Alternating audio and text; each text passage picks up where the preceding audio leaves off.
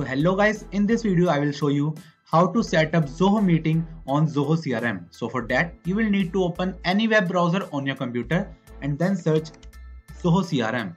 Now select the first website, log into your account right here, and after that select this profile icon and now go with this access Zoho CRM option. After coming on the home page, you guys will need to select this settings icon right here. Now go with this Zoho option right here. And on the top you guys can see Zoho meeting. Now just select this button right here. And after getting on this page, you guys will need to select this button right here.